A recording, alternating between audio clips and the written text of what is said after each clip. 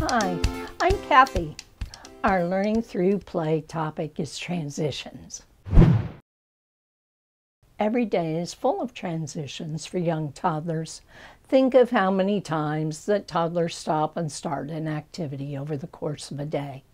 They go from diaper changes to washing hands to eating to running errands, nap, play, back to diaper changes.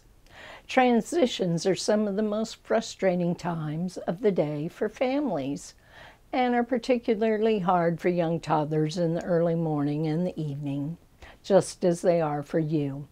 If you can help your toddler transition, it will make your day go smoother and it won't feel so rushed and full of trouble for you.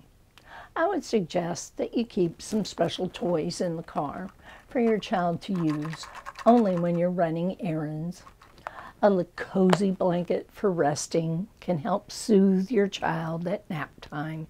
And you can use a favorite song for diaper changes. Used often enough, your child will know that it is time for a diaper change when they hear the tune. Whatever you find that works will make for a smoother day. When toddlers know what to expect, it is easier for them to practice regulating their emotions and their behavior. Thanks for joining me.